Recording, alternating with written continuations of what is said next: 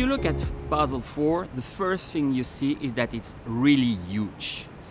Actually, if you ask someone known to Basel IV and you ask what has not been changed, he will have a hard time to find out.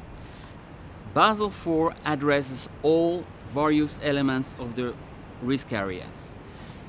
The second point that is very important in Basel IV is the interdependency between all the components. In previous regimes such as Basel II or Basel III, you have different risk types and you had different silos, and this is actually how banks implemented them. Credit risk next to market risk, next to operational risk, and so on. Liquidity risk afterwards. In Basel IV, what has changed is that they made links between all those risks.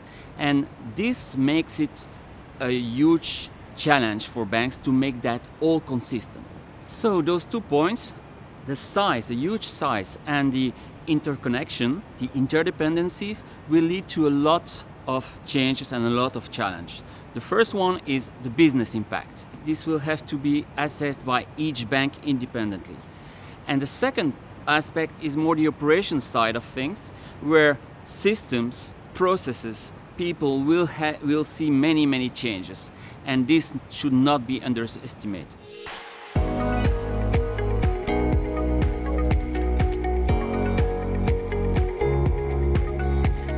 CRD V is the local implementation in Europe of the Basel IV framework. In those localization for CRD V as for other countries, it's the same process. There is first a bit about localization, adaptation to the local markets. The second aspect is the fact that Basel IV is about internationally active banks. While in Europe there are also smaller banks, so CRD V needs to address internationally active and local banks. In this respect, CRD V has introduced something new for Europe, the proportionality. The proportionality means that a small bank, a medium bank, and a large bank will not have the same duties. Actually, the small bank will have easier requirements than a large bank, which makes sense to everyone. Fourth item is that Basel IV has set up some very generic deadlines, and Europe makes its own deadlines. And this is actually different for each country in the world.